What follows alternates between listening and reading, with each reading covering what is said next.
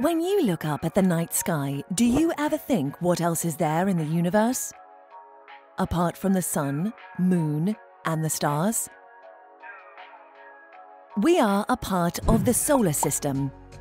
It comprises the sun, with 8 planets, and their moons orbiting around it.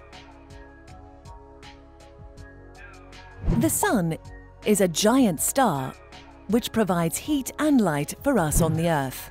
Without the sun, plants, animals, and human beings would not be able to survive.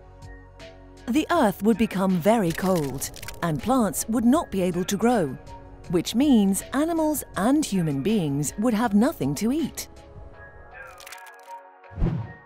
The 8 planets in our solar system are Mercury, Venus, Earth, Mars, Jupiter, Saturn, Uranus, and Neptune. Let's look at them a little closer. The first 4 planets that are closest to the Sun are called the inner planets.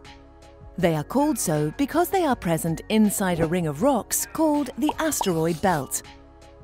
The asteroid belt orbits the Sun along with all the planets. The first planet in our solar system is Mercury, the closest planet to the Sun. It is also the smallest planet. This is Venus. Venus is the second planet from the Sun. It is the hottest planet. Earth is the third planet from the Sun, and we all live on it. Earth is often called the blue planet because of the water present on it. It is the only planet known to have life on it, as you can see animals, plants, and human beings here. The fourth planet from the Sun is Mars, and is often called the red planet.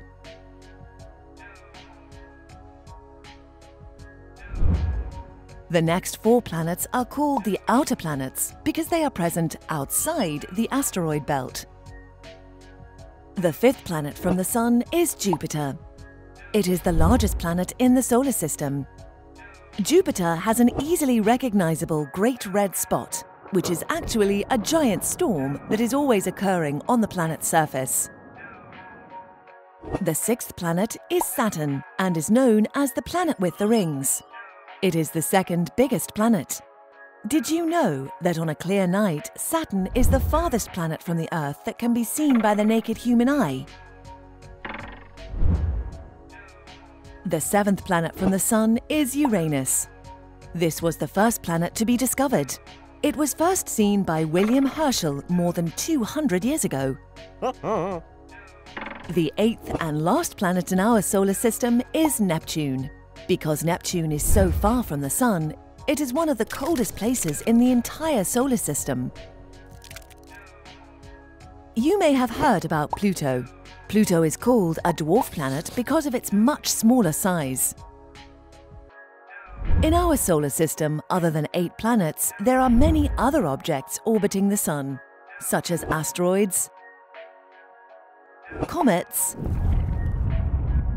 meteors, moons, and much more.